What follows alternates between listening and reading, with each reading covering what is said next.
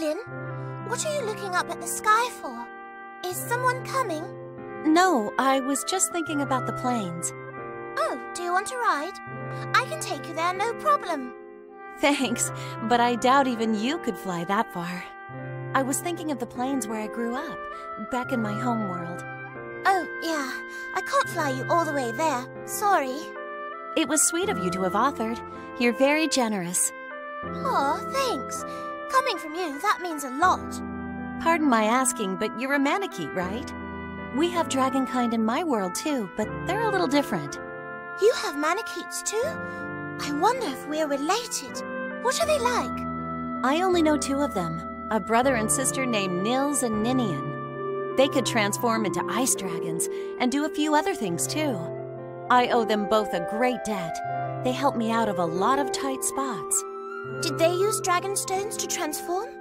'Cause I need a dragon stone to transform, you know. I believe they did. Nils mentioned that once, I think. Maybe you really are related. That would be so cool. I wish I could meet them somehow. I mean, I have friends here, but I don't know any other Manaketes. And we live for so long, it can get lonely after a while. I hadn't thought about that. You'll outlive all of your human friends. I can see why you'd want a friend who'll live as long as you. Maybe I can figure out some way to introduce you. Yay! I'll do anything to meet more Manaketes. What we need is a way for you to come visit my world. I'd be really excited to see you too, Lynn. Maybe I could even use my Manakete power to help you somehow. You've already been a big help, Tiki. It's nothing. I'd do anything for you, and I'd bet you'd do the same for me. You've got that right. Thanks for being my friend. Prince Marth, your kingdom is in Arcanea, correct? That's right. I didn't realize you'd heard of it. It's probably coincidence, but there's a land by the same name in my world. It should be at peace right now, but your country is at war, right? Yes. The situation is beyond grave. Not only did I lose my own kingdom, but the entire continent is now fighting. So if I want to save my kingdom, I must save all the others as well. That's pretty similar to the War of Shadows. I beg your pardon? Oh, never mind. It just reminds me of something else. The Arcanea of my world had a major war too. It lasted for years and there were many deaths. It was so tragic. It looks like you're resolved to fight, but I wonder if that's the best way. War takes such a toll on the people. Are there no peaceful solutions? I often wish there were. But unfortunately, some foes simply cannot be reasoned with. My father fought for Arcanea, and he gave his life. So now it's up to me to carry on that fight. I was born a Prince of Altea, and it was my father's dying wish that I rule. But just because you were born a prince doesn't mean you have to fight. War leads to more war, which leads to more tragedy. It's unending. And even if you survive this battle, you may not survive the next. Even so, Celica. It is my choice to fight. Is there no way to stop you? I can't protect my loved ones by sitting on the sidelines. Nevertheless, you have opened my eyes to a new perspective. I have? Citizens dragged into war have more to lose than their lives. They can lose hope. I must have forgotten that, after so much time on the battlefield. We must fight for now, but I will keep the importance of peace in mind. It makes me happy to hear you say that, Marth. And to know that someone like you believes peace after war is possible. I may not have much to offer, but at the very least, allow me to pray for your safety and that you achieve your goals. Thank you, Celica. I'll do my best to see that your prayers are answered. Lady Minerva, have you been maybe fighting a little recklessly lately? I'm sorry if I worry you, Sakura. I can get carried away when I'm on the battlefield. You don't have to do so much when you have friends to support you. Though, to be fair, I'm not sure how dependable I am personally. Don't sell yourself short. When you're nearby, I can fight with confidence. Whenever I'm with you, thoughts of my little sister Maria are not far from mind. Maria? What's she like? She's an adorable girl, just like you. Seeing her always filled me with courage. But my brother Michaelis handed her over to an enemy kingdom as a hostage. Oh no, I'm so sorry. I have to get back to rescue her as soon as I can. I worry she's wondering why I haven't shown up. Maybe she thinks I forgot her. Thoughts like that make me restless and impatient, and that comes out in battle. I'm sure Maria doesn't think those things about you, Minerva. Is that so? What makes you say that? Even if I was in trouble, I could never hold feelings like that against someone I love. But... I think Maria is probably patiently waiting for you. She must miss you. But more than that, she's probably hoping you're safe. Don't you think? She'd be sad if she knew you were hurt. Even sadder than she is missing you. Thank you, Princess Sakura. You're right. So then, do you think you could maybe be a little less reckless on the battlefield? I want to make sure you rescue Maria, so you can't get injured before then. I understand, Sakura. I will try. For you, and for Maria. Oh, Miss Minerva, thank you. No, it is I who should be thanking you. Your concern for my well-being helped me realize what's at stake for me here. Good. That's the best I can hope for. So I'm happy to help, and to be able to hear your story. You are too kind. I promise to be less reckless and to lean on my friends more. And, of course, I will be depending on you as well.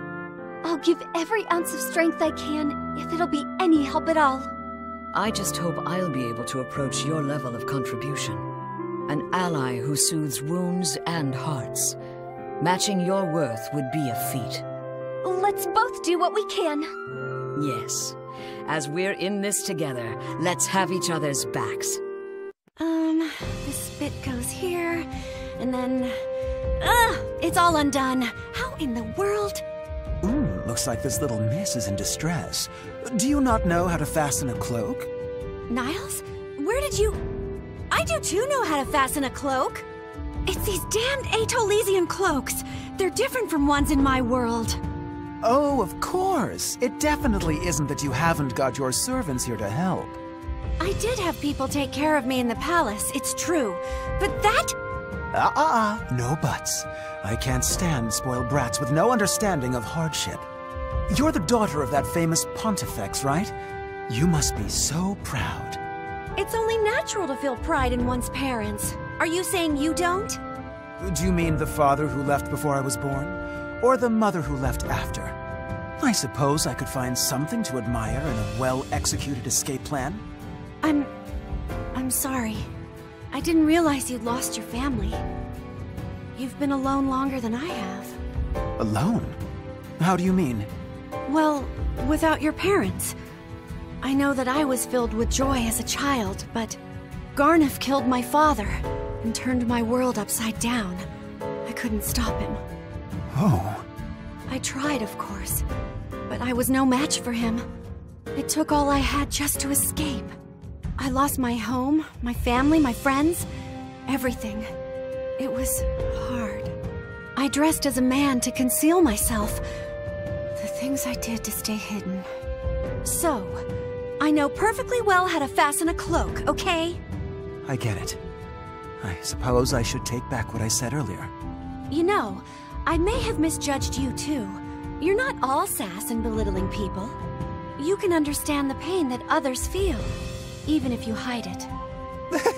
No, I just can't live with having made a mistake and not correcting it. Well, if you insist, we can leave it at that. What's so funny? Oh, it's not that it's funny. It's just... I suppose when I see you in battle, I feel this desire to protect you. Even though I didn't know, I think it's because we've both lost our parents. Huh. Then I guess my instinct to protect you wasn't misguided either. What do you mean? You aren't some delicate flower who has never known suffering. You've beaten it. To make up for the horrible things I said, I'll protect you on the battlefield. Then I'll use my magic to keep you safe as well, Niles. We'll be unstoppable. Let's not get carried away. Ho, Navarre. Do you have a moment? I witnessed you in battle. Your swordsmanship reminds me of that of my father, King Sumeragi. I see. So your father was a swordsman as well. Tell me, Whose skills are greater? Yours or your father's? Well, everything I know, I learned from him.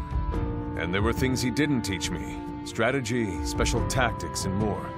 Then he is stronger than even the great Ryoma. I would like to challenge him. If he were alive, I'm sure he would accept your challenge. So he is no longer with us. A shame. Yes. He fell victim to cowardly political treason and lost his life. But his legacy lives on in the great kingdom of Hoshido. It is interesting that you compare me to him. I feel we're nothing alike. For instance, I am a skeptic. I would never succumb to a treasonous plot. And the idea of leaving a legacy behind after my death is ridiculous. But you are alike in your tireless pursuit of strength. In that regard, I stand by my assessment that you are, in fact, quite similar. But I suppose your character is different, even if you possess similar drive. That's exactly right. Your father sought power in order to strengthen himself as a leader. I, on the other hand, am merely a killer. A hired sword. I only push myself to greater heights in order to kill more efficiently. Are you saying you have no aspirations? Nothing to strive for but strength? That pretty much sums it up. I see. You must understand. You needn't rely completely on your sword. I, on the other hand, walk a shadowy path. The sword is my only light. I think you're selling yourself short. You are capable of more, and I think you know it. You've carved a path with your sword. Now is the time to explore beyond it. No. All I have is my sword. You have the power to impact the world in other ways. I lack this. Your words say one thing, but your actions speak louder. I know some of your history. I know you have a sense of justice. No ordinary assassin would have done the things you've done. Trust me. Out of respect, I will consider your words. Perhaps there is something there. Thank you, Navarre. That is all that I ask. Pardon me, Prince Marth. Let me clean that up. Oh, very well. Actually, I was going to get that eventually. Oh, I don't mind. This is the sort of work I handle, my lord. Are you sure? I don't want to get used to having others do work for me. I see. But did your former retainers not handle these sorts of things? Why would you assume that? Pardon me if I've offended you, but is that not what retainers are for? Surely you were surrounded by capable and trustworthy ones. Yes, of course. But they were talented knights, not mere servants. Jagan, my guardian, Abel with his steady hand, and Cain, what a temper on him. I owe a great deal to all of them. Do you speak of the bull and the panther? Those names are legend in my time. To think I never connected them to you. As a retainer myself, I was raised on stories of their craft and service. That is comforting to hear. They are all deserving of such honor. But you, Frederick, are just as talented and dependable as they. And your relationship with Lord Crom is a model of harmony and respect. My lord, I'm honored. Truly, such praise coming from you. Your kind heart knows no limit. The bull and the panther are lucky to have you. I admit I'm a bit jealous that you and Crom are united here. Yes, I suppose I am quite lucky. My lord, in the absence of your retainers, perhaps you would allow me to serve. My first duty is still to Crom, of course, but maybe I could be of some help. Thank you, Frederick. I would be foolish to turn down such an offer. Mind you, I don't require anyone to hold my hand. But I am pleased to know I can rely on your strength and courage. Of course, my lord. My arm is yours. There is one condition, however. You must allow me to do something in return. Perhaps I could help with your work, or fight by your side on the battlefield. Not as your master, but as a friend walking the same path. Thank you, my lord. As you said earlier, I would be foolish to turn down such an offer. You can count on my support going forward, as a friend. Very well. With our combined strength, we shall overcome anything in our path. Indeed. Onward, my lord. I mean, Marth. May I call you Marth? Every time I see you, Anna, you're hard at work. Don't you ever take a day off? Don't worry about me, Sita. I can take care of myself. Even if I had free time, I wouldn't know what to do with it. Oh, I thought you would have a boyfriend or something. A boyfriend? Why would you think that? I guess because, well, the Anna I know in my world has a boyfriend, so I just figured you had one too. Interesting. Have you ever met this boyfriend? Yes. His name is Jake. Actually, he was a soldier in our enemy's forces. Oh, did you have to fight him? Not at all. In fact, he's a pacifist and was a conscientious objector at the time. I thought he might like Anna, so I did a little matchmaking. I have something of a magic touch when it comes to matters of the heart. He sounds pretty great. I wish you introduced him to me first. I'm not sure your sister would have liked that very much. But I guess it shouldn't be a surprise to me that you have the same taste. Oh, we probably do, don't we? That's kind of embarrassing. Is there anyone in this world you've had your eye on? Huh? My eye? Not really. Work keeps me pretty busy, so... Oh, come on, Anna. There has to be someone you're interested in. There's not. And I'll have you know, Sita, that that's just fine with me. Don't be so defensive. I'm curious, that's all. I had no idea you were such a busybody. Fine, I'll admit it. I wouldn't mind a little romance, I suppose. If that's the case, then maybe you could start by working a little less. Now you lost me. Anna, you're bright and clever, not to mention very pretty. You're a catch. And this has what to do with my work? I bet men throw themselves at you all the time and you don't even notice. You really think so? Well, I guess I'll start paying more attention then. I'm glad to hear it. Oh, I'm so excited for you. With all this war going on, I had no idea how much I needed a little intrigue. So you're all right with me coming to you for dating advice, maybe? All right with it? I'd love that! I just used the word dating. Weird. Good morning, Robin. Robin, wake up! I have to talk to you about something really important. Crom. Next battle,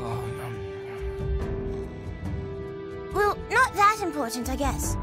It's about our powers. Crom, no! Robin, it's me, Tiki. Are you okay? I must live alongside. Oh, Robin, you're sweating like crazy, and you're so pale. Why did this happen to me? It's just a dream, Robin. It's just a dream. Wake up. Please wake up. Tiki, what are you... What's going on? Shh, shh. It was just a dream. Yeesh. You had me worried there for a second. Oh, yeah, I must have overslept. Thanks for waking me up. You were talking in your sleep just now. Something about Crom. No matter how many times I have this dream, I can't recall details. Really? That happens to me too. In my dreams, I turn into an uncontrollable monster that attacks all my friends. The next thing I know, I wake up to the sound of my voice screaming, "Don't!" Those dreams sound awful. They are. I barely ever sleep because I'm always afraid it'll happen again. Me too. I've had this nightmare many times. Hey, that's another thing we have in common. Actually, that's what I came here to talk to you about. Oh? What else do you think we have in common? Well, I can't put my finger on it, but I feel like I've known you for a really long time. That maybe our powers are linked. That's funny. I've had the same feeling about you. Like we're kind of the same, but also completely different. Exactly. Whatever this force is that's binding us, it's pretty special. It is. Hey, talking to you has made me forget all about that nightmare. I bet if we stick together, our nightmares don't stand a chance. Yeah, tell me the next time you want to take a nap. I'll keep those bad dreams away. I'll do that. And of course, I'd be happy to return the favor. I'm loving this plan. I have a feeling we have a lot of good dreams in our future. Me too, Robin.